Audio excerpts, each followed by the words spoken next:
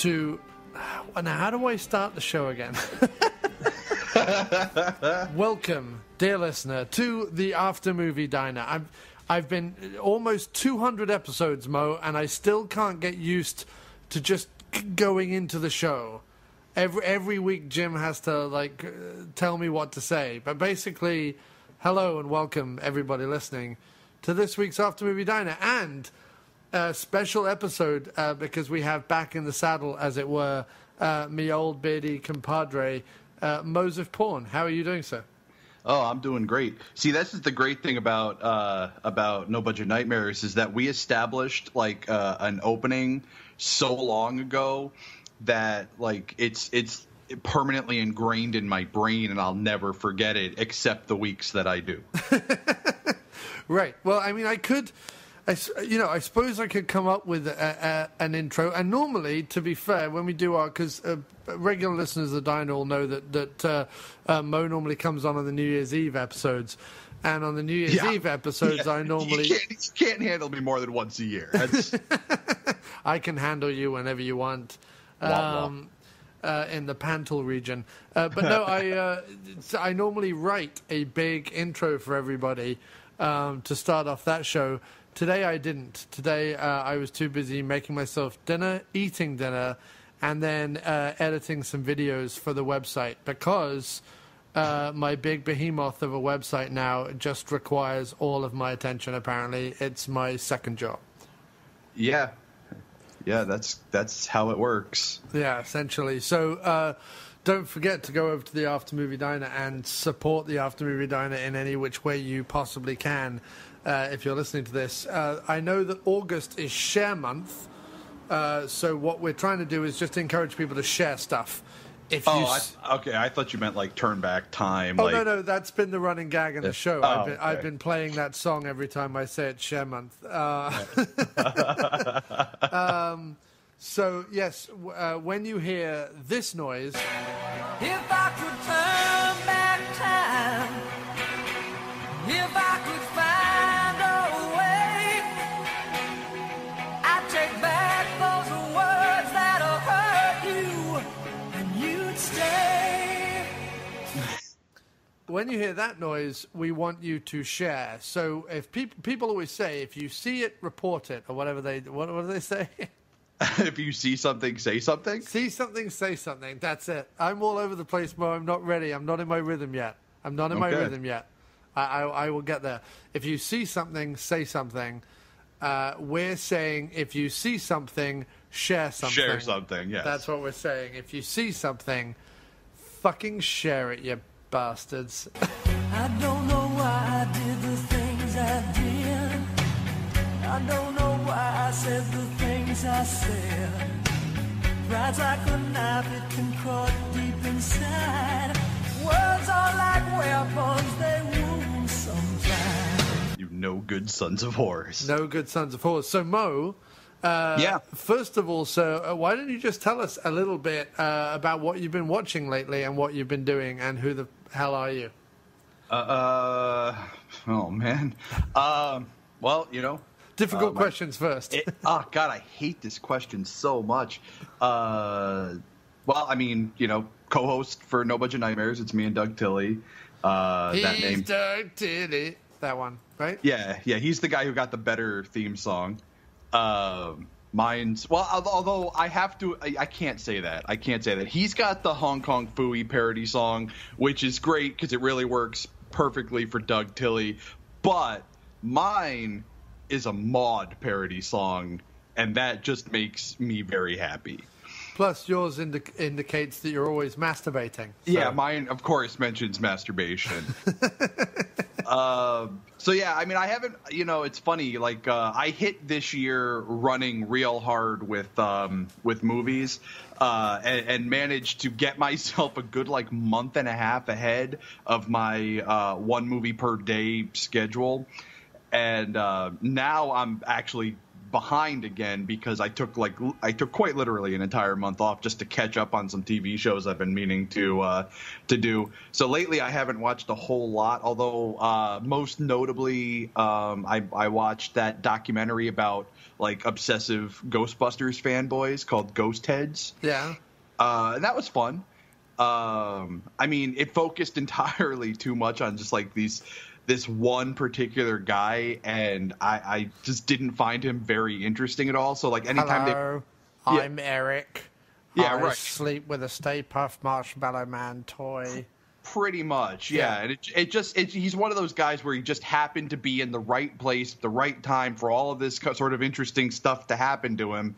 And it made sort of a feel-good story, but I just thought it was fucking boring as shit. So every time they cut to somebody else, I was like, oh, thank goodness I can pay attention to somebody else. But overall, I enjoyed it. What I didn't realize was that the right place and the right time was sticking your knob in a Slimer doll on the third aisle of the toy section of Kmart. Yeah. The producers just happened to be shopping with his kid. He's like, you look like a Ghostbusters fan. He's like, take it, Slimer, take it. He's just like, hello, I'm Eric. I want to make Slimer really slimy. Pretty much, yes. Nice. Yeah. And then I watched Coming to America, which is always fun. I watched that thoroughly mediocre Key and Peele movie, Keanu. Right. And then just recently for the show for No Budget Nightmares, we watched Tim Ritter's Killing Spree. Nice, very nice. Which was super fucking fun. That episode, I believe, dropped already. If not, then it will by the time this one goes out. Sure, yeah. This one will go out next week, sometime Monday or Tuesday. Yeah, excellent, Mo. Well, thank you ever so much for all that information. That's tremendous. I myself did much the same as you did, sir. I hit the ground running with watching movies and letterbox stuff and blah, blah, blah, blah, blah. I then just fucking gave up. And I've watched a whole bunch of movies. I just haven't documented which ones I've watched. That's me almost every other year. Yeah, I haven't written it down. I have yet to... No, I did Letterboxd once all the way through the year. But it's just, like, I just forget to put ones on. And then once I've forgotten one, I'm just like, fuck it, it's not complete. Well, you know... unless it's complete, I'm not finishing it. I thoroughly understand that entirely. My problem is, and I'm sure you can relate to this as well, and Doug certainly relates to this, is that like me and Doug watch so many like super low budget, no budget, films throughout the course of the year for the show, and the majority of them aren't on there. So it's like, and it's such a tedious process to add them. And, like, Doug doesn't mind, but I really do. I don't care for it. So I just keep a little list on my computer, and that's, and that's why half the time when I'm documenting the movies on Facebook, it'll just be, like, 2-1 question marks. I'm like, I have no idea where the fuck I am in this thing. I mean, next year I have to do it one year and do it properly because it would just appease the kind of nerdy list taker that dwells deep within me.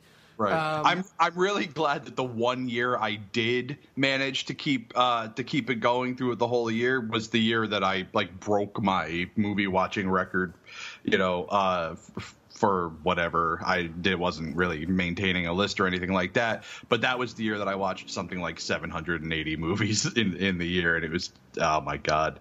Of course, I was also unemployed and not really looking for a job, so watching 4 or 5 movies a day wasn't that big of a deal. Well, the other thing is, of course, I always feel the urge to have to write a review for each one on Letterboxd, and then I'm like, okay, we can't start the next movie until I've sat there and written one. And then I'm thinking, why am I writing a review for Letterboxd? I should just put it on the website. And then it just becomes a big knot in my brain, and then I go and hide in a corner, and Kim has to throw ice water over me or hit me in the balls with a jar of peanut butter strapped to a hose pipe. I don't know where I'm going with this, but I was enjoying it. You were enjoying the visual. I was enjoying the visual, yes. But today's movie that we're covering or this week's movie rather, that we're covering is the wonderful Microwave Massacre from 1983. And it is soon to be released on an Arrow Blu-ray, which is what I watched it on. But it is also hanging around on YouTube with Spanish subtitles, right, Mo? Portuguese. All right. Sorry. Technical difference there. Actually, it's a huge fucking difference. It's a huge difference, yeah. But no, we did Microwave Massacre from 1983, starring none other than Jackie Vernon, who is famous for what, Mo? Frosty the Snowman. Frosty the Snowman. Now, oh my God! I'm sitting there watching the movie, and I'm not placing the voice, because I wasn't particularly familiar with what Jackie Vernon looked like as a human, Right. I knew what he looked like as a snowman. I knew what he looked like as a snowman. Person part, I'm not so sure. I don't know what his face looked like. Plus, this was also very, very late in his career. I think this is actually the second to last thing he ever did. It's actually his very last film. He might have done TV or something afterwards, but it's his very last film, yeah. So I'm trying to place the voice, and I'm like, oh my God, this sounds so familiar. And I have one of those minds where if something's familiar to me, I need to compare it to something, and I wasn't, and I'm like, this is so goddamn familiar. Now if in the movie he had said the phrase "Happy Birthday," then I wouldn't have had an issue with that at all. But holy shit, it's fucking Frosty the Snowman. And then afterwards, when I saw the name, I'm like, oh, it was Frosty the fucking Snowman. Which just made me just fucking cackle. Yeah, I mean, two things for people who don't know either thing, because I think the Rudolph the Red-Nosed Reindeer, Frosty the Snowman, kind of that Christmas, there's 4 of them, and I forget the other 2, but those Christmas animations are more famous over here, I think, than I don't know if they even play in the UK, or if they do. They're not that well known. It wasn't until I moved over here that I suddenly found out a bit about these things.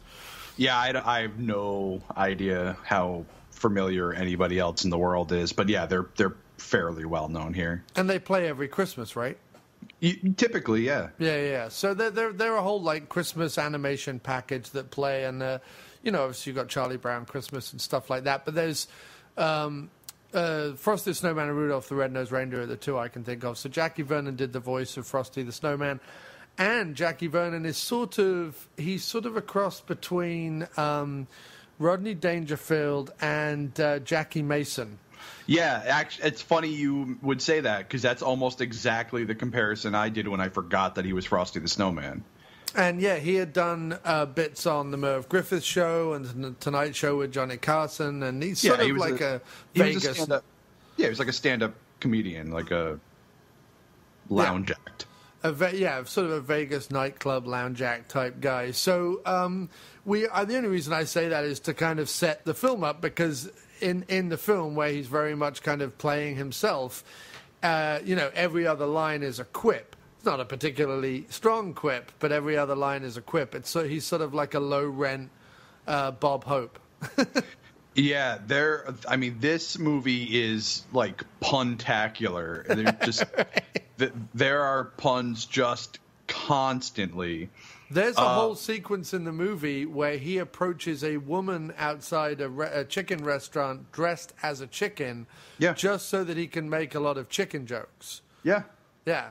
So, and somehow, thanks to movie magic, he manages to get her in bed. Yeah, no, he manages to become a ladies' man at one point in the movie. But, and if you see him, he has a face that looks like a bag full of asses. He looks like somebody took a sack of Valencia oranges to, what's his name? Oh, God, fucking Paulie from the Rocky movies. Yeah, Burt Young. Burt Young, yeah, that's exactly what he looks like. He looks like Burt Young was allergic to bees and got caught in an apiary. Yeah, pretty much. So, yeah, that's pretty much what he looks like. And Microwave Massacre it's one of those sort of, for me, a kind of gleeful discovery, because it's not a good movie, yet somehow it's a delightful movie. Do you know what I mean by that? Absolutely. No, this movie is a horrible piece of shit.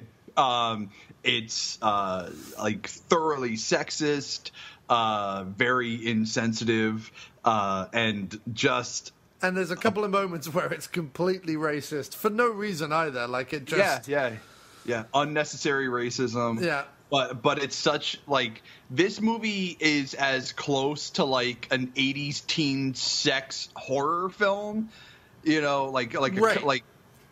Like you know what I mean? Like it's a teen sex romp, but only there's no teens and it's a horror movie. Right, exactly. It definitely, like, I did not know what the tone was going to be until the very beginning of the movie. Like from the outside of the box or the cover, you would think, okay, this is going to be a horror movie about a guy who kills people using a microwave. You know what I mean? Like you would just assume that it was going to be like that. Just in the same way that Nail Gun Massacre, you would assume, is about a guy who kills people with a nail gun. And the movie starts on a pair of breasts, an enormous pair of bouncing breasts, delightful walking breasts. down the street. Well, the movie actually starts with like a clip of the big microwave, and then the light comes on and there's a head in it, right? Yeah. But then after that, it immediately cuts to breasts, and over the top of the breasts, it's like Microwave Massacre, and you're like, oh, okay, I get it. Like all of it. If it was called, you know, I don't know, Teen Blanket Bingo Microwave Massacre, then it would just be like that would be fine. If it was called Beach Blanket Microwave Massacre, then you would be like, okay, and because they started like that, what's hilarious is that the storyline, such as it is, begins with this guy who's a construction worker unhappy with the food that his wife cooks him for dinner and the sandwiches that she sends him to work with. I love that first sandwich that he has, where it's like two pieces of just like the stalest looking loaf. You know, they're hard as rocks, and in it is just an entire crab. A huge whole crab. A whole crab still in shell. Yeah, with some lettuce. And so he's down and out about the food that he's being prepared. And the reason why I bring that up right away is because the original opening of the movie was going to be May, his both terrible but also put upon wife, because he's horrible to her as well. Yeah, he's a huge pile of shit. Right. Yeah. I mean, she's not very nice either, but like, you know, he married her, you know what I mean? So anyway. He's trying. I mean, I'm sorry, I said that wrong. Trying. She's trying. Yeah, he's just being a fucking cunt to her. So the original plan was to film her buying a variety of hideous things in a supermarket. And then as she threw it into the basket, there was going to be a label on each item that was going to be the opening credits. Oh, that's awesome. Right? So, but the supermarket backed out at the last minute. Right? The supermarket was like, no. And then I think the director jokes in the making of that's on the disc. He's like, they probably read the script. Right? But what's hilarious about this whole story is that when the supermarket backed out and they couldn't do the opening, they sent the actress playing May home and instead went, how can we open the movie? And their solution to opening a movie about a man who kills his wife with a microwave because of the terrible food she makes and then finds out that he prefers eating humans, which is the actual plot of the movie. Mm-hmm. The way they decided to open it was titties. If it fails, titties. and frankly, I applaud. I applaud their decisions. But it's just, can you imagine that? Like they're all sat around a table and they're like, "Fuck, we can't get the supermarket. We can't go. What are we gonna do?" And then one of the guys around the table either takes a swig from a bottle or a puff of a joint or both, and just goes, "Titties, titties. Can we get titties?" Johnson's got an idea. What do you got? Titties. All right. So, and the other thing is that they wanted Rodney Dangerfield. They actually wanted Rodney Dangerfield for the role, but his asking price was too high, apparently. Yeah, well, you know, $16 in a joint is a lot of money.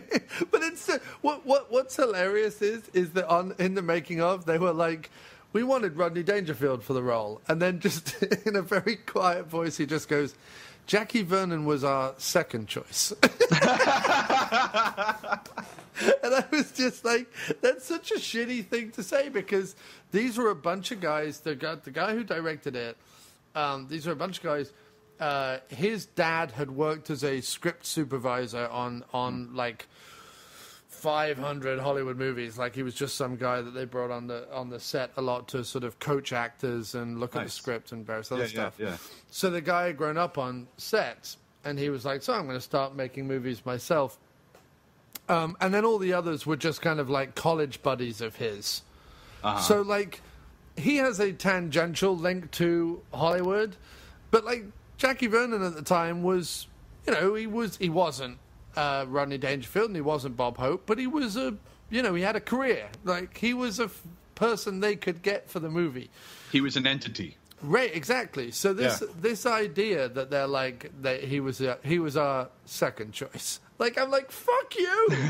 Like, you've got a name, dude. You got a dude who had been on the Tonight Show with Johnny Carson to be in your movie. Like, shut the fuck up. So yes. Yeah, man, you got Frosty the fucking Snowman. Right, you got Frosty the fucking Snowman to do all sorts of horrendous things in your film. And it is his film. Like, there are lots of other stuff going on, but it follows him 96% of the time. Yeah, he is there are very few moments in this film when he's not like center stage, where he's not the main thing happening in that scene, which is pretty impressive when you think about it. Yeah, definitely. Especially considering, like, an actor he's not. Like, he's not even Don Rickles. And, Don Rickles is a great actor when he needs to be, but, like, he's not even watchable in a Don Rickles way. Like, right. And it's clear that no one's coaxing a performance out of him. You know what I mean? Like, no one's saying, hey, man, could we try that again? Like, no one said that on this set at all.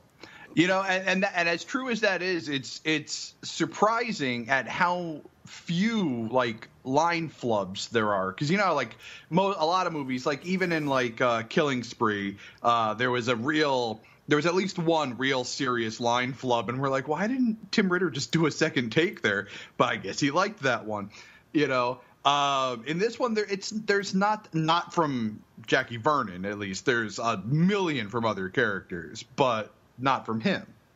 Right, exactly. No, I agree. Okay, so that's a little bit of sort of behind-the-scenes stuff about Microwave Massacre. Why don't you start taking us through it then, sir? Okay. So yeah, like we said, the film opens up with a panning in shot of the monstrosity of a cardboard microwave. Yeah. That microwave is nothing to fucking joke about. The thing's bigger than most ovens. Yeah, and we should point out here, the effects in this movie are not good. Like, the effects are not good. No. Like, comically not good. Yeah. And I don't like to watch movies ironically. And the nice thing about this movie, the thing that I liked about it, is because they were so clearly using humor from the very beginning, both in the way he was talking, but also in the fact that the movie's titles are literally over a large pair of boobs. Yeah. You just kind of go, okay, I can laugh at it because they know they're making a comedy. Right. And also, in terms of the effects, which are sort of the body parts, that's really the only effects we're talking about. In terms of the body parts, because it's not horrific and it's not really meant to, it's meant to be funny, they're more just to kind of symbolize the idea rather than to be realistic in any way. Yeah, like they don't need to be realistic, as such. I mean, they're essentially those plastic body buy at like Halloween stores. There's nothing super fancy about any of them. But yeah, so anyway, the movie starts with this horrible effect, and then it goes into boobies, and then it goes right to boobs, and then it goes right to fucking just these jackass fucking construction workers who are just the horniest motherfuckers. You know, well, there's a genius bit, which is that there's a white guy and a black guy listening to the radio and chowing down on their sandwiches. Right. And the white guy is like, hey, man, you have to feel the music. Like, the joke is the black guy, who would normally obviously have the rhythm and the ability and understand music and all the rest of it. Right. Like, doesn't know how to... What's the line he says? Like, he says, you gotta pretend like you're a willowy tree and just and let the breeze take you, man. No, but he says... the white guy says something about, like... you're a novice at getting down, or you're an amateur at the funk, or something like that. Something like that, yeah. But it's a hilarious line, and the whole joke that a white guy is teaching a black guy about music. And then explain to me, Mo, because I'm not sure I fully understood.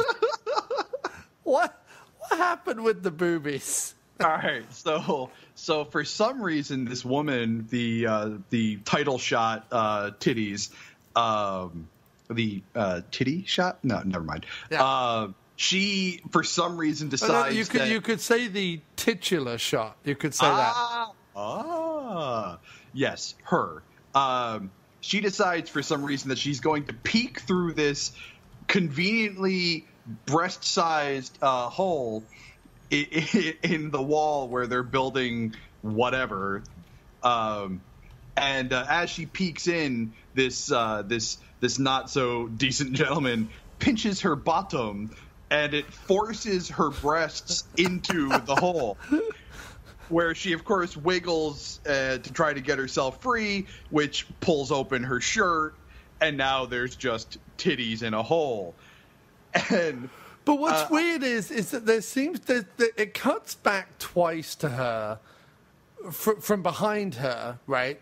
Yeah. We don't see the hand on her ass anymore, so it's not like he's like... No, there's nothing holding her in the hole. No, she's just like bouncing back and forth. Yeah. As if someone's having sex with her almost. Like, that's how she's like moving back and forth. But see, I took it as her struggling to break free. Well, I think that's a good way to look at it, and I think it's important that we. I'd rather pretend that she's not being raped on the street. Right. But... no, that's not what I thought was happening. I just said it looked like it, but there was no one doing anything. So I was well, that's obviously not what's happening. But then, in which case, what's happening? And I think that maybe had she done a Jim Wynorski. Mm-hmm. And added that rubber balloon sound of the breasts, then I would have understood that they were stuck. Like, had there been like that noise, which Wynorski adds in the shower scene in Sorority House Massacre 2. When she's showering and she rubs her hand over her breast, you hear like this noise, like a squeaky balloon noise. Brilliant. Which is that is Wynorski's genius. Let's not downplay that. But yeah, I feel like had they done that here, had they had some Foley sounds to indicate that they were stuck, I would have understood more what was going on. As it is, I was just like, this is ridiculous. Right. And like, and the best part about the whole thing is that like her breasts magically get repositioned in there as well, so like you can see them better. Right, exactly. Yeah. And oh my god. And the guy's reaction to it is perfect too. So it's not like oh, there's somebody stuck in the fence, I should go help them. They're like, let's race to the breasts to see who gets to touch them first. Yeah, this construction site, by the way, where no one is constructing anything. Yeah. It's a mound of dirt surrounded by fences, and at one point we see a muscular man who turns out to be effeminate, let's say, lifting a girder, and that's it. Like, that's all the construction we see. At no point does anyone have any bricks or paste or anything like that. It's just three guys sat on a dusty mound. Well, they focus on lunchtime. Right, they focus on the feeding time. That's kind of what the movie's all about. So then we're introduced to, what's his name? Donald? Oh, Jackie Vernon's character? Yeah. Is Donald, yeah. Donald, yeah. we're introduced to Donald, who, as we said previously, was eating a ridiculous crab sandwich. He tries to make a trade. I love that he just so desperately wants nothing more than just a bologna and cheese sandwich. Like I just want a bologna and cheese sandwich, you know. And then we find out when he gets home that evening exactly why he's, you know, I mean, obviously we learned about his wife's culinary ways, but he does have a great line when he gets home where he talks about how the food matches the chairs, you know. He says, "Oh yeah, it looks really great, May. The food matches the chairs." You know, and then he says something to the effect of, he says, with your cooking, you'd make a really great designer. Right. Like that, lines like that make it pretty clear that Dangerfield wanted to be their first choice, because that is such a Dangerfield line, but it's really funny, you know. Oh yeah, no, I mean, he doesn't, like, what's odd about it is his delivery's a little too slow, right. And it's not quite, but there are a couple of moments where you're just like really laughing along with the film and enjoying the film, because he does nail enough of the lines that it makes you go either like, oh, you know, like, wah, wah, wah, or right. actually like laugh at it. And the whole scene where he comes home, you know, it's not clear because neither actor, neither Claire Ginsburg, who plays May, or Jackie Vernon, has particularly a clear speaking voice. So it's not 100% obvious just what's going on. But essentially, she's tried to cook some Parisian food, like she pronounces it like manger de la Parisienne or something. Like she pronounces it in a really ridiculously stupid way. But she's tried. It's cordon bleu. Oh, that's it, cordon bleu. Yeah. So they're she's tried to do that. He's just like, I don't want any of your fucking food. I want just some meat and potatoes, basically. He just keeps going on. He goes, I just want something simple that can be eaten with my hands. So she tries to create a romantic atmosphere and instead sets fire to the oil lamp, which then has to be put out with the spritzer water, seltzer water. Yeah. And what does he say the atmosphere is like? He's like, oh yeah, really great atmosphere you made, May. Like it's like an abattoir or something like that. Like yeah, I don't recall. Like I said, there were so many quips and one-liners to try to remember them all. It's just a monumental Herculean task. Yeah, it just wouldn't work.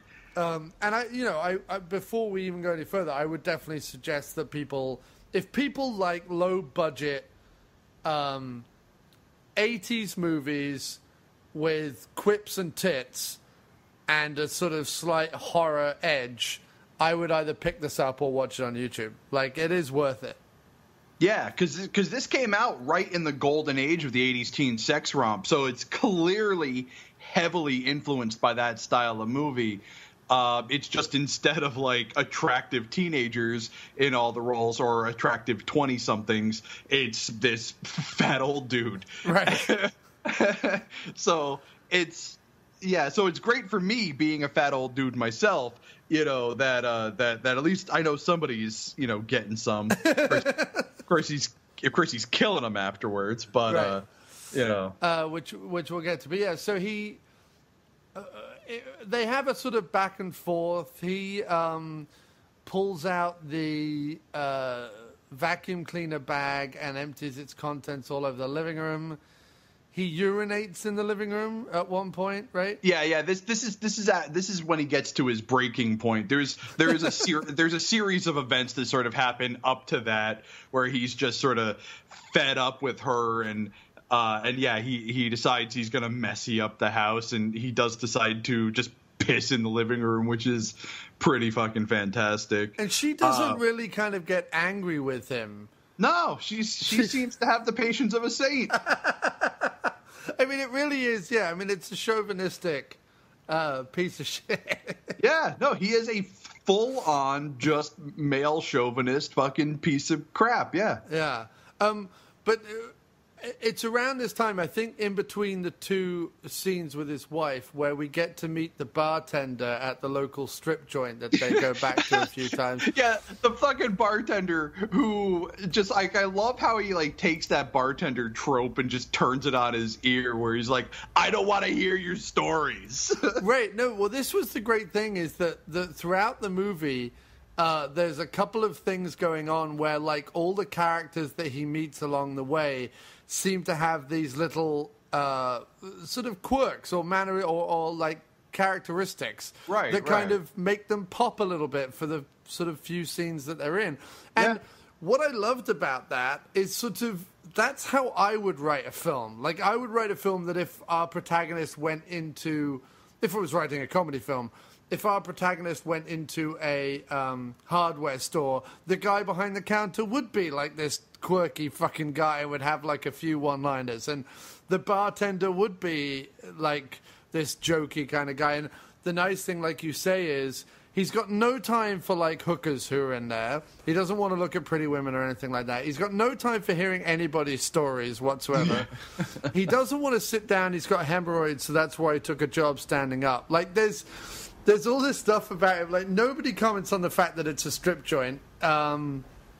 So it's just, he doesn't know, like, he doesn't even know how to mix cocktails, right? He's just like, this isn't a cocktail bar or something at one point, right? Right. So he's and I love him. Like, I was like, oh, this movie is endearing itself to me because it's got bad acting. Yes, it's got the production, values of a 1975 business film. But shot in Des Moines. But like, it's endearing itself to me because the script is at least attempting to keep me entertained with a bunch of like stupid characters.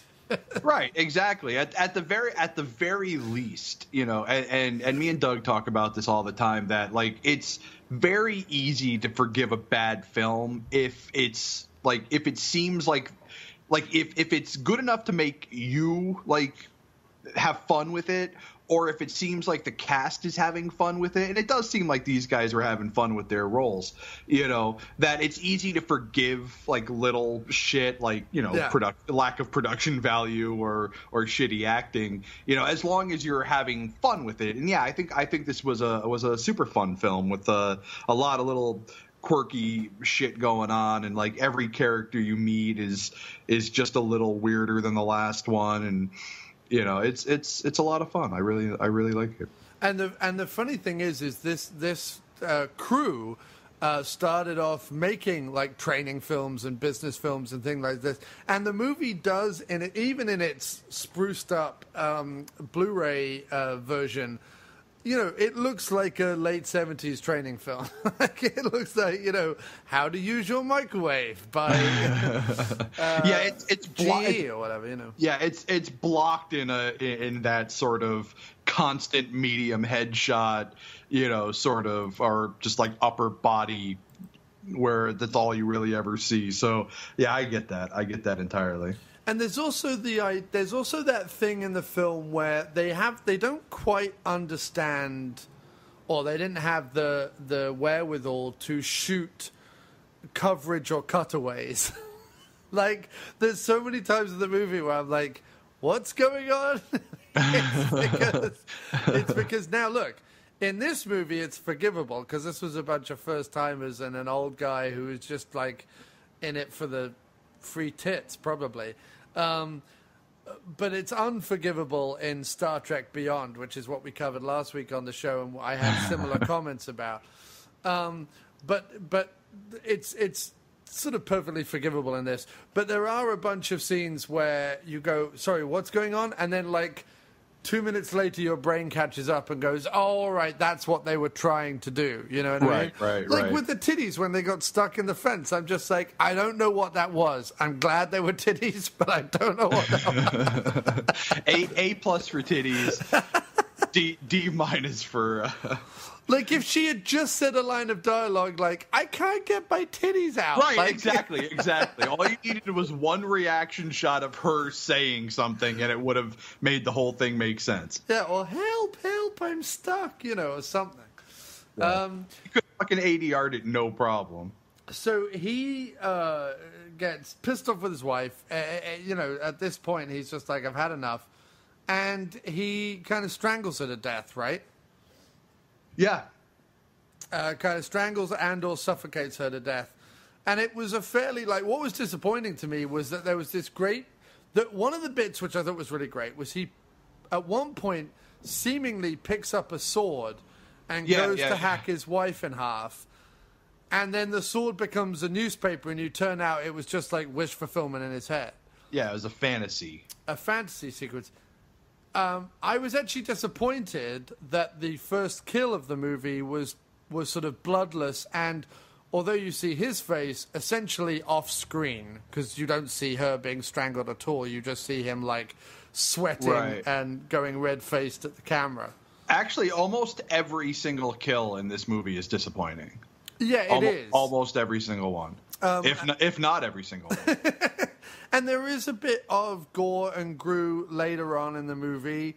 And there's a couple of moments where, because of the kind of sickly, yellowy, greeny 70s color palette that it has, that him kind of soaring through the bones and things like that, and sort of blood splattering in his face, was a little nauseating.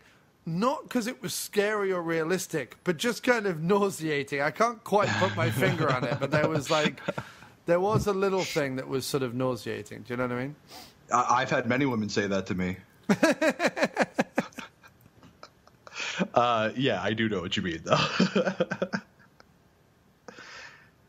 But yeah, it's just it turned my stomach less because of what it was attempting to do, and more because of what it actually was, which was a fat, sweaty guy and naked chicks in a room, which probably, let's be fair, smelt like gone off ham. Yeah, I'm not gonna lie. The intimate moments in this film are incredibly hard to watch. Yeah. So he basically figures out that after killing his wife, and getting confused because his wife has all this wrapped up meat for her cooking in the basement fridge. Yeah. And he saws her body up and wraps her body up in tinfoil with no intention of eating her. But then later gets hungry, goes down and goes, okay. Yeah. But I love the fact that he, so as he's leaving, one of the tin foil with her hand in it falls into the garbage can. So when he goes back later to get something to eat, instead of grabbing something out of the fridge, he grabs something out of the garbage can. Well, because he thinks that he's put her in the fridge and all the old meat in the garbage can. Right, and I totally get that. That's fine, but it's like why would you pick out of the trash to eat? Whatever, that's beyond the point. But he ends up eating his wife's hand. He ends up eating her hand, yeah. And it ends up being the nicest thing he's eaten all month or all year or whatever. So he realizes that he has become a cannibal and he has a taste for human flesh. It's got such a unique flavor. And it's clearly, like you say, a hand that you can buy in a Halloween store. Oh, yeah. Not even a good Halloween store, like a pop-up Halloween store. Right. It's like Phantom. Like one of these things that moves into an abandoned mall space for 3 weeks. Exactly. And has the shitty, $10 toys. But no, so he's basically eating a bit of rubbery ham off the top of this fake hand. And decides, okay, so what I need to do is kill women and eat them, essentially. Yeah. But then he finds out that the meat is even better after he's had sex with them. Yeah, see, now this is the part that I actually really enjoyed, which is a really terrible way to phrase that.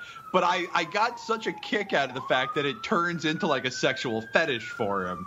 And so it's not that he's just killing and eating these people, that he's no, I have to fuck them first and then kill them and eat them. Right down to quite a humorous psychiatrist sequence Right, where he right. seems to be spilling his entire story to this psychiatrist who isn't paying attention because there's a bee in the office or a fly in the office. And then he falls asleep. Then he falls asleep. It's like scenes like that Yeah. endear the film to me because I'm like, I love the fact that the psychiatrist, there was a bee or a fly, and Yeah. he's more concerned with that than he is with what he's saying. Right. Because we already know what he's saying. Like, we've watched him do it. So Yeah. What he's saying is unimportant. The comedy is the psychiatrist's reaction, and what's even better too is that when the psychiatrist wakes up, and like he basically like the guy Donald actually repeats what he said again to the now conscious doctor without so many details. He just says like, in order to have sex with women, I have to eat them. So of course he's taking that as like a cunnilingus thing, Right. And he's like, no, yeah, go for it. She'll thank you. Right. But there's a great in that scene in particular. There's a great line where he's like, "I used to think I'd have to take a woman out for dinner before I could fuck him. Now I have to fuck him before I eat him for dinner." Like I like this. Which I kind of like that as a line. I thought that was a good, good flip, a good reversal. Yeah, absolutely. Joke. So yeah, I mean, there's lots of moments like that. It sort of gets a bit derailed with the whole. He has a pacemaker put in, and I didn't quite know where all that was going. Yeah, I feel like they got about halfway through with shooting, and we're like, well, since we don't really have much of a script for this film anyway, how do we want to end this? And it's like, oh, yeah, right. And then they probably read something about microwaves fucking with pacemakers, and we're like, we'll give them a pacemaker. Right, okay, that's what it is. All right, yeah, I didn't quite get the ending, but it's fine. Well, I mean, like there's really like when he actually dies, like unless you know that microwaves fuck with pacemakers, you have no idea what the hell is going on until a few minutes later, like we're at the very end when the people who move into Donald's house like are looking at the wiring on the microwave and be like, oh, this would be death for anybody with a pacemaker. Right. That's what it was. Okay, so I didn't actually hear that last line. I was too busy talking to Kim at that point. Yeah, you were probably better off. Because Kim came in halfway through the movie and she was like, I can't watch this film. I was like, why not? She's like, because it's Frosty the Snowman and he's raping and killing women. See, that's exactly why I wanted to watch this. Right, but she couldn't get it out of her head. So there's Happy birthday. Happy birthday. So there's a lot more going on in the movie. The next door neighbors seem to be having some form of constant rotation of orgies. My favorite moment with the neighbors, and I'm sure it's yours too. Yeah. I mean, obviously, there's the very first time we see them, and the very first moment we see is the woman getting pressed up against the window. But that's not my favorite moment. No, with but them. also the fact that the guy in the middle of that orgy, because there's 4 or 5 people at the window, clearly in the middle of the orgy, and there's a guy in women's underwear who looks disgusted at Donald, which was my favorite thing. He's just like, and then he closes the blinds, and then he's peeking back out of them just in disgust. You go back to your normal life, normie. But no, my favorite moment with them is there's a scene where one of the myriad of women who's next door is like doing some gardening. And instead of using like a spade or like, she's using a vibrator. She's using a vibrator to dig holes that she can then plant like single stem flowers in, essentially. Right, exactly. And so Donald kind of stops and he's looking at her and she's just kind of, and like rubbing it on her leg and stuff. And then he just says something like, "That is one weird girl," or something to that effect. Yeah, I mean, what an odd lady. I mean, there are a number of scenes where you're like, oh, come on, you could have written a better line like that. There's some scenes where you're like, wow, she really gets a buzz out of gardening. Like, they could have said that. They could have been, like, did the earth move? Is it vibrating? Like, there's those lines you could write. If they... But the line he actually said, I actually really laughed at because I just thought it was so fucking stupid and brilliant. Like, it just worked. Well, you see, like, there was an issue. I think he said, "What a peculiar woman." There was because earlier in the film, she's outside watering her garden with the hose, and then squats down. And it looks like from behind that she's urinating on the garden. And also considering it's coming from a hose, like continually urinating. Yeah, like it's not massive stream. And he sits and watches it. So, you know, it's this world in which, you know, he's chopping women up and microwaving them. And she's next door having orgies and digging her garden with vibrators. In all honesty, like, this dude, he lives in John Waters, Baltimore, basically. Right, exactly. Yeah, that's it. Yeah. It does have a sort of. If it was slightly more, if it was funnier. If it was funnier, but also like had a satirical edge, it would be very kind of John Waters-esque. Yeah. Because it is. I mean, it's about that like lower middle class, working class houses filled with unhappy married couples who are jealous of the hanky-panky that's going on next door. Like, it's all that sort of, the seedy underbelly of America. It's all that it's all that kind of stuff. Yeah. And it's funny, actually, because apparently while they were making it, Jackie Vernon turned to, what's his name? Is it Lawrence Sheehan who plays Roosevelt? I think so. Turns to him, and this is while they were making it behind the scenes, and apparently said, "You know what we're making here, don't you?" And he was like, "What?" He was like, "We're making a very important film about about how this modern technology is one day going to destroy us." Like, that's what he says. Like, he thinks the movie is all about this idea that, you know, one day modern technology is going to eat us all. And it cuts back to Lauren, who's telling this story, and he goes, "And you see what kind of a mess we're in right now? Maybe he had something, huh?" And I'm thinking, what, you mean that mess whereby I can talk to someone in England in real time in a thing that's the size of my hand that I keep in my pocket? Yeah, that really disastrously awful world that we live in, you know?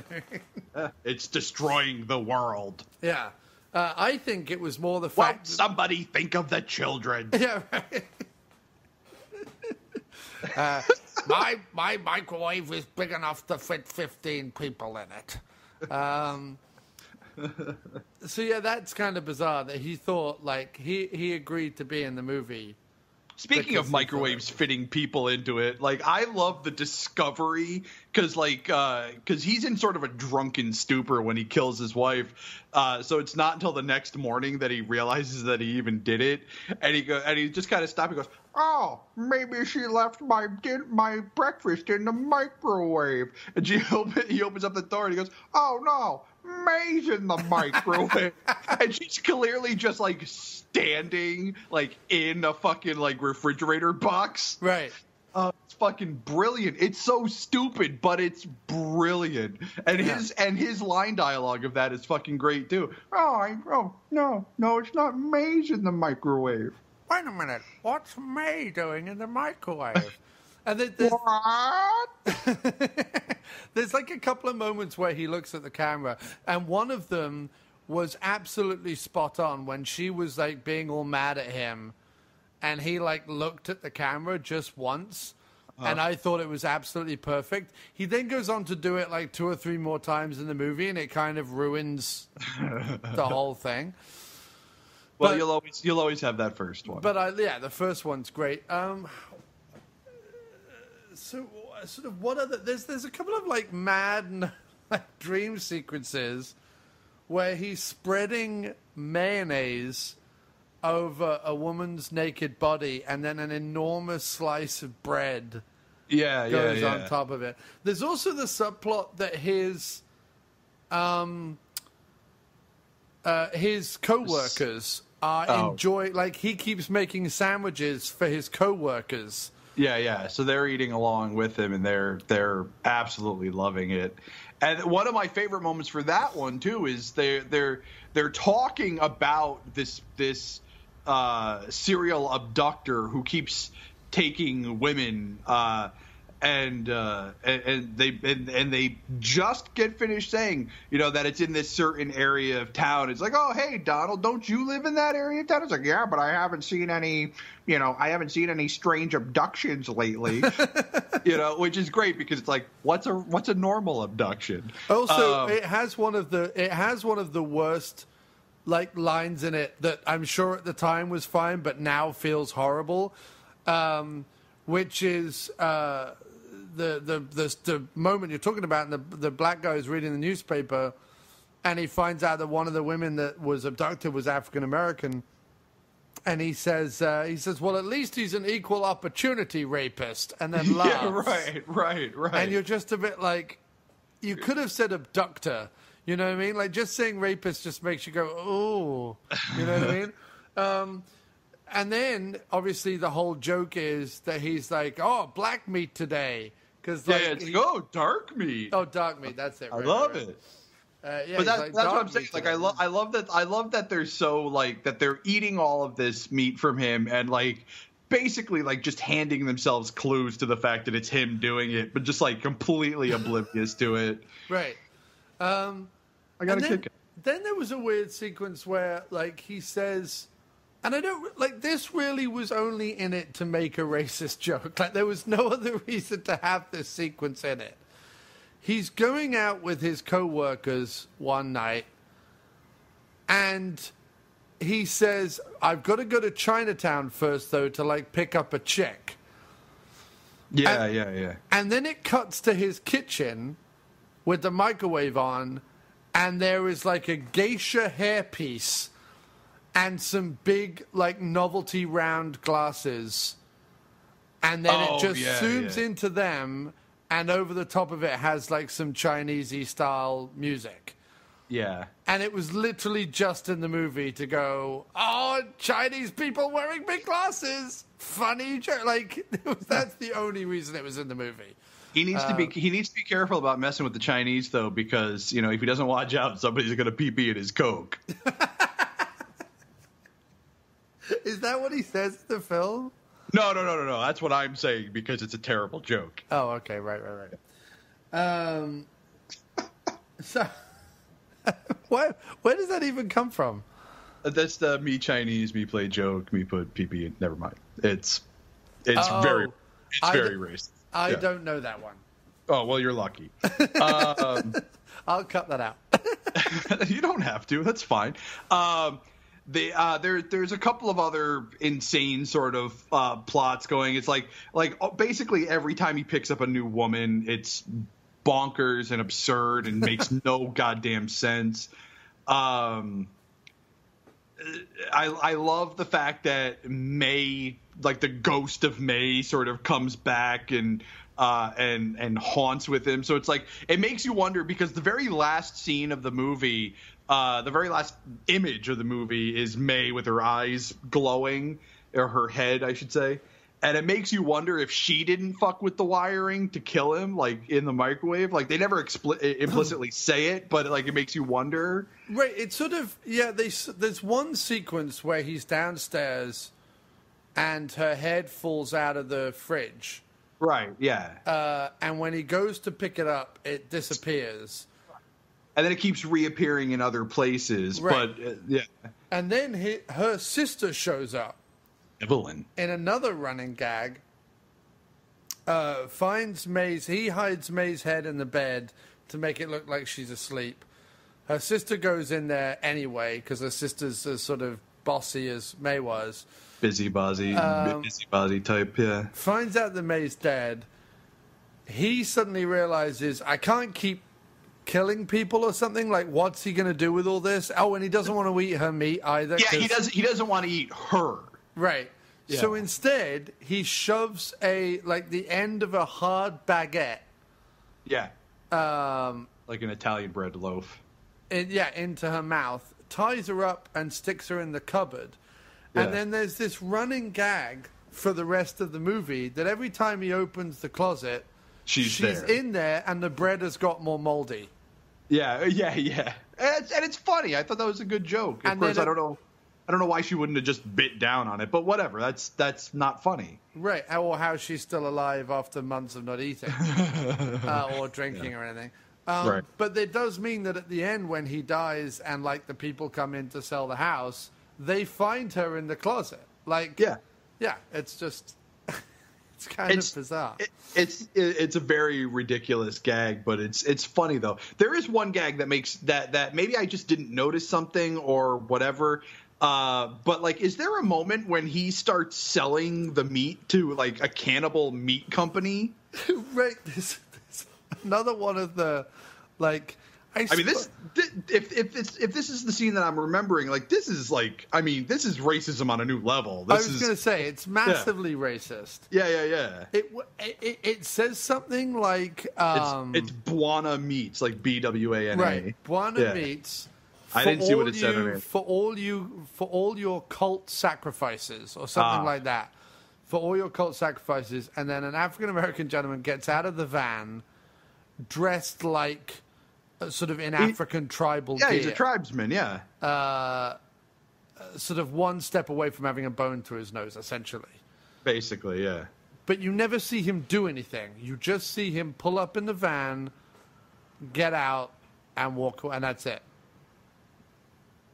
So it's like, yeah, exactly. Like they never show any interactions with him and Donald. Like it's such a throwaway gag, but it's like, man, that's one of those gags that if it had been done better, like I would have been like, it's more forgivable because at least then it's kind of funny. But in this case, it's like it's there just for the sake of having another racist joke there. And it just doesn't work. It really actually kind of soured me on that moment of the film. I mean, the next time we saw boobs, I was right back into it. But, of course, no, the boobs do.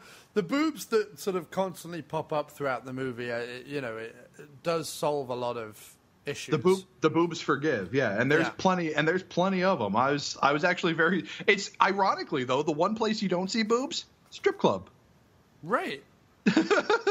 In the strip club, she's wearing like a sports bra. Like it's like a big, thick, white, elasticated bra. It's not a. It's like a camisole. Yeah. Right. Yeah. So very weird. Why I know that word is beyond me, but I do. Well, you're fancy, Mo. You're a fancy chap. I am a fancy lad. Yes. You're a fancy lad about town.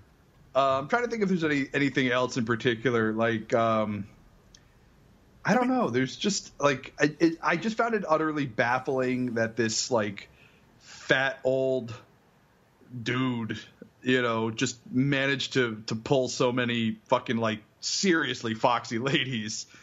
And but I mean, I guess it's not funny if they're not attractive, right? And two of them were prostitutes. Oh, that's true. Two of them were prostitutes. Some incredibly awkward sex. Tons and tons of one-liners, like one-liners during sex, which is just weird. It's just constant, like, but it's such an enjoyable movie. Otherwise, not otherwise, including all of that stuff too. It's also short, like it's like 75 minutes. Yeah, if that, I think it's like 72. But yeah, it's nice and short. It's the perfect length. And the ending, 5 minutes longer, I would have killed myself. The ending credits are hilarious because it's all French words for like members of a kitchen. Right. So you don't actually know what anyone did. And then there's a credit at the end that says dildos by Sticky Fingers or vibrator by Sticky Fingers. Yeah, see, the copy that you sent me cuts off about halfway through the credits, so I didn't actually see that. Oh, okay. But I did see the one like the microwave played by or introducing microwave by as whatever. Right. I forget. It was silly, but it's something to notice and kind of chuckle at, like the Lloyd Kaufman jokes in the Chroma credits and stuff. Yeah, and it's just something to laugh at. I think that You're definitely right, and it definitely did remind me of the lower end of the sort of 80s sex romp genre. Yeah. We're not talking like Private School for Girls here. No. You know, we're talking like God, I can't even think of them. Splits. Splits was great. Splits is great. We're talking about like Weekend Pass. Right. Which is just an utter piece of shit of a film. Or Joysticks. Joysticks is amazing. I know, but it's... It is a piece of shit. Or My Tutor, that kind of... Right, exactly. Actually, My Tutor is a great example because it's literally only there to showcase some sets of breasts. And also, it's sort of very much in the vein of Hamburger the movie. Now, Hamburger the movie is much better. Hamburger the movie is fantastic. But Hamburger the movie, in terms of like boobs, bad jokes, bad production values, but still enjoyable. So it's like Hot Dog. Well, no, because Hot Dog has like quite high production values. I mean, it does. It has very high production values. It's just it's really funny when you compare Hot Dog to Hamburger, you know, which is a great sentence to say. Yes. You know, one of them has really high production values, but is not a very good movie, and then the other one has surprisingly low production values, but is just phenomenal. Right. Exactly. Yeah. So I mean, this one definitely is more the Hamburger. It's Hamburger the motion picture, by the way. Right. Yeah. But it's oh my God. Yeah, no, that's actually a pretty good comparison. So we've got some questions, not a lot, but a couple of questions that I want to run through. Sure. And also I want to talk very quickly because we're wrapping up here, but I wanted to talk about the fact that sort of this movie inspired me to do something a bit crazy today, which was over lunch compile a list of every movie that I could find online that had the word massacre in the title. Oh, see, I thought you were going to say you murdered a hooker and cooked her up in your microwave. And just to let everyone know that there are 145 movies that I could find that have the word massacre in the title. That's impressive. And I wrote an article about it. It's on the website. I wrote an article to accompany the list. I may do like you did with your sex romp list and try and work my way through them all and watch them. Is your sex... it's not up anymore. That domain is gone. That whole website went? Damn it. Yeah. I know. I probably have the list saved on like a Google Drive somewhere, so it's not like gone forever, but it's not on the web anymore. But some that you might like. One of the most bizarre titles. It's actually from 2000 and has Debbie Rochon in it. Nice. But it's called Sandy Hook Lingerie Party Massacre. Huh.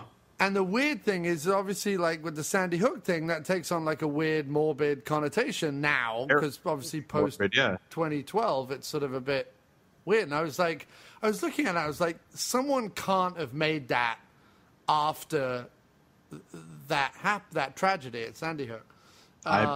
I'm not familiar with the title, so I have no idea. But actually, no, it's from 12 years earlier. It's from 2000. But, you know, it reminded me of those. You covered a couple on earlier in No Budget Nightmares that were sort of based on Columbine, like shortly after. Oh, yeah, Duck. Yeah, and stuff like that. And I was like, shit, I hope they haven't made one like that. And they haven't. It's 12 years earlier. But just the fact that it's called Sandy Hook Lingerie Party Massacre, the first two words don't seem to fit the last three. Like, just call it Lingerie Party Massacre. That's all we need I don't understand why you needed to have the Sandy Hook in there to begin with. I mean, Lingerie Party Massacre is a great title. Right. The next one that I found, which I have no comment for, is just called literally Big Tits Massacre. And I don't know whether it's the massacring of big tits or whether it's using big tits to commit a massacre. I've no idea. But there is a movie in existence called Big Tits Massacre. You know what I will say for that one is that is genius marketing. You know, because if I just saw a movie, you know, called, say, I don't know. I can't even think of something to say. But if I'm watching some random list of movies and they all have the word massacre in the title, and I'm running down that list and I see Big Tits Massacre, I'm renting that one. That one's going first. Yeah, that one's first in the play. So I applauded that. And let's be 100% clear that putting massacre on a title, first of all, is genius. It fits with anything. It absolutely does. It fits with anything. Actually, I might have another movie that you can add to that list because I doubt it's online anywhere. It's this Thai. I think it's Thai. It might be Filipino. It's just called Massacre, but it's Masaker. Oh, okay. No, I didn't look up. I only looked up Massacre with the traditional spelling. Yeah. I don't think it's online anywhere, but you can add that to the list. It's a pile of shit. There's currently 3 films with the title Massacre from 1934, 1956, and 1989, respectively. But what's interesting about this is my nerdy list maker thing coming out. But yeah, so first of all, Massacre, it's great. If you want to sell a movie, put the word Massacre at the end of it. It still works to this day. I was surprised, actually. I would have thought that most of the Massacre movies would have been made sort of end of the 70s throughout the 80s to kind of cash in on Texas Chainsaw Massacre. But actually, the most use of the word Massacre as a title ending is in the 2000s. That doesn't surprise me at all because that's when the nostalgia for those older, for the handful of quality ones that came out, in the 70s and 80s, that's when the nostalgia for that was kind of booming. So it doesn't surprise me at all that Massacre was used more then. But yeah, and then lastly, the last one that I wanted to point out is that there is a short. Big Tits Massacre 2. No. So just to finish off on the Big Tits Massacre thing. Yes. You go, well, the end... I'm currently finishing off on So you've gone, the last word of the title is going to be Massacre. Of course. Which is going to sell the movie. How else do we sell the movie? What do people want? And the same guy who was sat around the table back in Johnson 1983... in the back, he just went, big tits. Big tits. Big tits. And someone went, Big Tits Massacre, genius. So there's that. So the last one, which is a short film, but definitely needs to be made into a feature. I think you in particular, Mo, will appreciate this. God. It's Please, called, I'm dying. It's called Mime Massacre. See, that's another one. Like, is it like people pretending to kill other people? Right. Or is it a mime who's actually killing people? Or is it some like guy who really hates the circus who's going around killing mimes? Yeah. And then, see, it makes you wonder. But no, you're absolutely right. That needs to be a full-length feature. So I hope whoever made that is listening to this so they can just get on that. Kickstart it. I'll share it around. I need to see that as a full-length feature. Definitely. So yeah, check out the list. It's over at aftermoviediner.com. It's one of the featured articles, so it should be very easy to find. But there's some great titles in there, like Bikini Swamp Girl Massacre. That's great. Like, that's fantastic. There's Frankenpimp's Revenge, the Romeo and Juliet Massacre, which is a great title. Fat Camp Massacre, which I think is great. Wow. There's apparently a movie being made as we speak called Hipster Massacre, which I can't wait to fucking see that. And a big shout out to my buddies over in Pittsburgh, my Pittsburgh peeps, and their fantastic movie Jagoff Massacre, which is available now online for rent at like $1.99, which is there's a link to that on the thing. So it's a great list. It's fun just to read. And there's a little bit of an article beforehand about the joys of VHS. Because it was the VHS covers of these massacre movies that kind of inspired me to write the article. So I wax rhapsodic a little bit about VHS, and then we go into the whole massacre thing. So check it out. It's a great article. I think it's a great article. And everybody else thinks it's a piece of shit, but I love it. I'll check it out once we're done recording. So, let me see now. We've got to go to some questions. Yeah. We don't have a lot of great questions, but here we go. Okay, since John Carpenter has stopped smoking and begun smoking more weed and did a tour, is there a chance we'll get to see another movie from him, or will he continue to play Xbox all day? I think the weed indicates Xbox. Yeah, without a doubt. I would think that his Doritos intake is going to go up quite a bit. Right. Maybe Mountain Dew as well. And I certainly imagine he is going to be poning some noobs in Overwatch or whatever the new fangled game is. Yeah, and I would imagine that we'll probably see more music from him. He's executive producing this fucking Halloween reboot again. Fuck. Which nobody asked for, nobody wants, and nobody gives a shit about. So, I mean, I don't know whether that convinces him to get back in the saddle, but I don't see... Yeah, but honestly, how much work does an executive producer really do? Nothing. He takes money or gives money, either way. Exactly. So, I mean, I just think that at the end of the day... I don't think he has any interest in it. I loved seeing him live. Seeing him live was amazing. It was clear that he had directed and edited the stage show.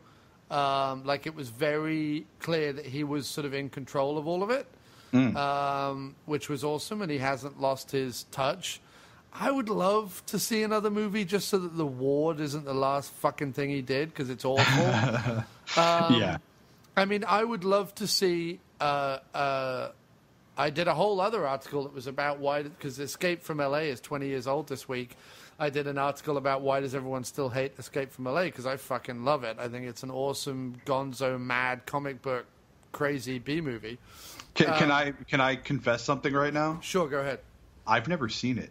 Oh, wow. Fuck, dude, check it out. Yeah. Pam Grier plays a dude. Oh, well, in that case, I'm on it.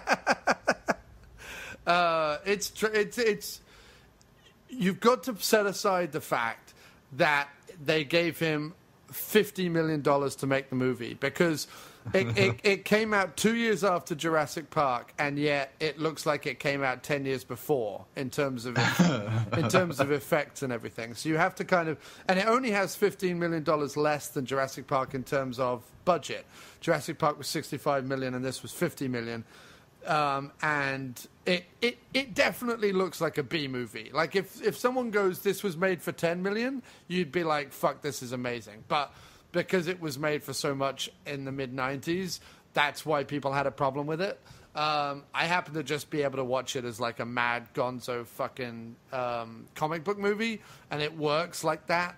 But I would happily pay to see a third Snake movie with Snake being old and whatever. Well, you know what? I mean, now that Kurt Russell is basically out of retirement, he's back working regularly again. I mean, why wouldn't they do that? That'd be fantastic. Yeah, and I would love to either that or. But of course, we'd still get that contention of people on the internet be like, "You raped my childhood." Yeah, right. Yeah, I mean, look, I said before in my article, like, I would rather a sequel than a reboot any day. Yeah, exactly. Give me, and that's what people don't seem to understand. It's like give me a sequel. That's fine. Like, that's why I don't have a problem with the Mad Max movie. That's why I don't have, of course I wouldn't have a problem with it anyway. It's fucking fantastic. But the original director. It's the original guy, like, doing a fourth part or doing a continuation of the mythology or the whatever. Yeah, exactly. It's as long as it's still sort of in the same kind of universe and the same somewhat continuity, even if it's not that big of a deal. But I mean, like, make a sequel, don't make a reboot. Yeah, I made my point in the article that I wrote about it. I'm like, is John Carpenter directing, producing, writing, and doing the score? Is Kurt Russell playing Snake Plissken? Is he trying to escape from somewhere? Does shit explode? Is Pam Grier, Bruce Campbell, Steve Buscemi, and a whole bunch of other people in it? Yes, they are. That's all I need. Like, that's another escape movie for me. So I would like to see him do a third one. Or if he wants to do something smaller scale because he can't get the money that would be required to make something like that these days, then him and Kurt Russell are what I want to see working together again, especially as you say now Kurt's out of retirement. Yeah. Ed Quillen asks, is there a group of films involving fast food, boobies, and blood you guys can think of to discuss? We kind of just did. We just I was going to say, we really just did, yeah. Either that, there's Blood Diner, right? That's another one. I don't know if there's there is boobies in that, I think. I mean, does Dead End Drive-In count? Dead End Drive-In, kind of. It doesn't have boobies in it, but Don Dola's Blood Massacre kind of has food and blood in it.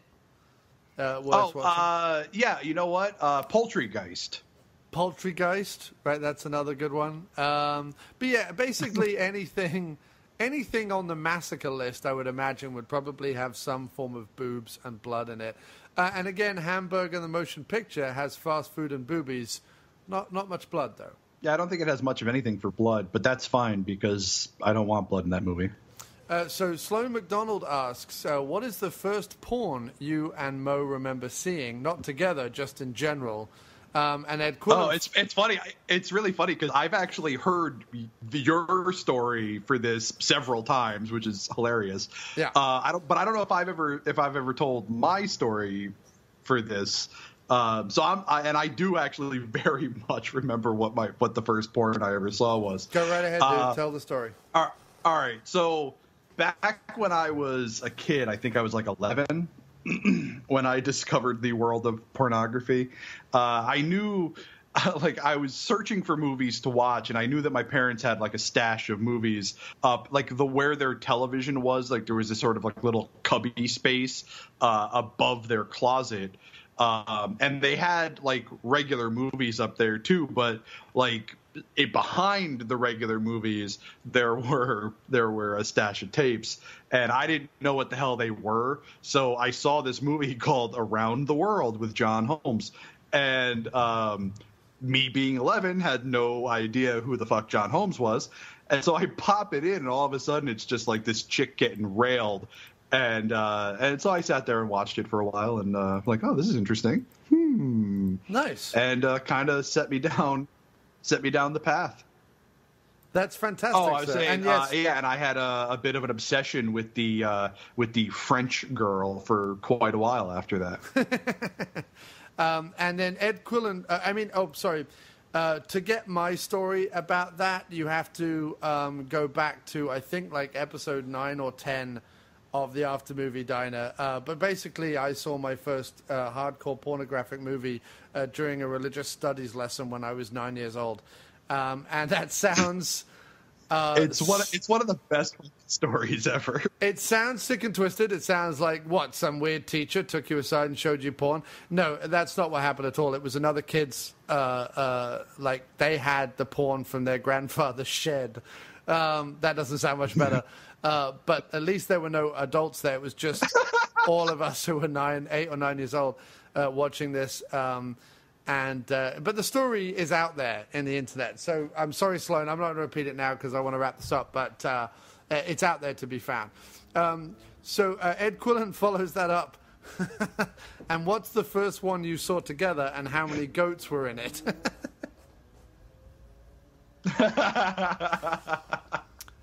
We haven't watched porn together. Four goats. There were four goats. No. It was Glory Hole Goat Massacre, actually. Yes, that's exactly what it was. Ed Quillen then asks, is there a reason why most recent horror films shown in theaters don't have any boobies in them? Yes, because all recent horror films are shit. That, yes. And also because... also because there's something like exploitation doesn't play anymore. Like the one thing we've lost in the PC kind of universe in which we live now is that the idea of boobs for boobs' sake sort of doesn't play anymore. I think the last movie that had it in was like the Friday the 13th remake, and everyone's fucking and boobies are out and everything like that. But that's like kind of the last one I remember it being in. And while I agree that, we should be more sensitive towards lots of different groups of people, like people shouldn't be homophobic, shouldn't be xenophobic, shouldn't be racist. I agree with all that. I think that when it comes to movies, especially genre movies, there should be a little bit more leeway in terms of exploitation, and we should go back to the golden age of boobs and blood. I agree entirely, and I think that one of the big movies to really start to kill off the boobs for boobs' sake thing was like when the American Pie films came out. I feel like that's when it stopped being sort of just, hey, there's boobs, it's fun, and it became a little, it sort of twisted it and became a little bit more lecherous and kind of ruined the whole boobs for boobs' sake thing.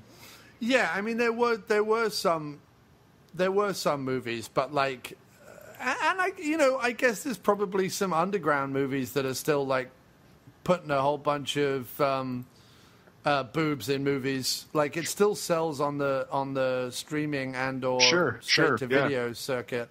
I just don't think, like, the trouble is all the big budget horror these days is fucking The Exorcist of the Haunting of Connecticut of Emily Rose Paranormal Activity bullshit. Like, that's every fucking movie now is a haunted fucking doll or a shitty haunted fucking house. And I'm like, ugh. Like, and the joke is, of all the 70s movies that people go on about, Amityville Horror was like the most boring one. Like, so stop making it all the time. Amityville Horror is incredibly boring. Yeah, exactly. More Exorcist, less Amityville Horror. Right, exactly. And now, have you seen they're doing an Exorcist TV show where the Exorcist is young, sexy, and has 3-day stubble because he's conflicted about stuff. Oh, Christ. Yeah. So that was a couple of the questions. We've got a couple more, and then we're going to say goodnight on this one. Mark McDonald asked a joke one, which is, what are your thoughts on Nietzschean concept of will to power, and specifically how does it relate to the current economic and geopolitical zeitgeist in the United States and Europe with respect to fascism, science denialism, and authoritarianism? He also said, what was the deal with Suicide Squad? But I'm not answering that because I haven't seen Suicide Squad, and the other thing is... I'm going to answer the question, even though I haven't seen Suicide Squad. I'm just going to say I'm against it. Right. And Jim asked a good question, which is, you and Mo are asked to design a VHS cover for the lost classic, A Trip Down Dismembery Lane, without ever having seen the movie. What does it look like? All right, so there's going to be somewhere on there's going to be a severed head. Right. Boobs. Yeah, there's going to be boobs without a doubt. A hint of boobs, clad or not. I mean, you could. Right, exactly. Like you could do like a sort of I spit on your grave kind of thing, where it's just sort of like a ratty shirt covering them up. That's fine. There's going to be obviously a real lane as such, and there's going to be a big house in the background, probably like storm clouds, maybe some lightning. It's going to be hand drawn, obviously, and maybe like a fat mustachioed bastard. Maybe like a Joe Spinell type with like a machete or something. Yeah, Joe Spinell is perfect. That's who I would want to watch in A Trip Down Dismembery Lane, which is a great title. If that isn't a movie, that needs to be a movie. So that's a great title. So yeah, I would have. Yeah, there would be maybe like it. Let's think about what it wouldn't be a machete or whatever. Maybe like a sickle, like one of those farm sickles. Oh, okay. Because I want a different weapon. Yeah, like a scythe. Yeah, like a scythe, but not like yeah, no, that makes sense. Like a hand scythe, not like a Grim Reaper scythe, but like a little hand scythe. like the Russian flag sickle. Yes. And maybe he's dressed all in like dark red. Like maybe he's like a communist killer or something. There you go. So that's what I'm thinking anyway. But that's it. I think that's it. There is actually a really great... there is actually a movie that uses dismember in the title really well, and that's I Dismember Mama. Right, and what's interesting, I Dismember Mama, is that Jim Wallace, who normally does the show with me and the one who just asked that question, when he was working in London years ago, actually found me the poster for I Dismember Mama, the original Italian poster, nice. And brought it That's home awesome. and gave to me. Yeah. So I have that somewhere in my vaults of stuff. So that's very exciting. But Mo...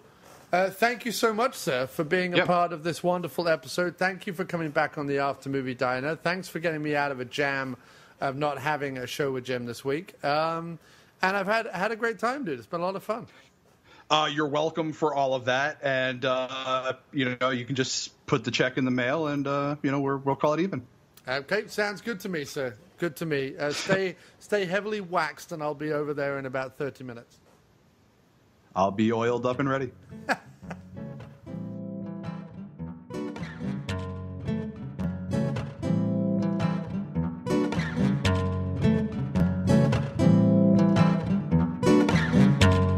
Well, back in 2011, I find a movie going to see. A film by Jim and John Moosh starring Iggy Pop and me. But when the show was over, I'd nowhere to go, so I'd end up in a bar, sipping my bourbon and feeling low. One night, this wild-looking guy called Frank came over and asked me why I looked so sad as I drank. I told him about my post-movie blues, and then I saw the light in his glass eyes. He told me to go to the after-movie diner. I'm surprised you don't know there's no place finer. Come on now, let's go.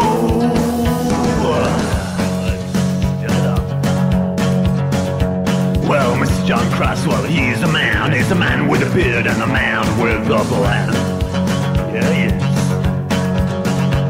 With Jim and John and Madam Mark, tune into French Goblet to start. Yes, and reviews, opinions, interviews, comedy and news, Don Doler and his films and George Stover at the After Movie Diner. Now it's 5 years old. There's nowhere finer. That's the place to go. Oh, the After Movie Diner. It's where I go. Oh, that After Movie Diner. It's one hell of a show. I just killed that rattlesnake with a skillet pan.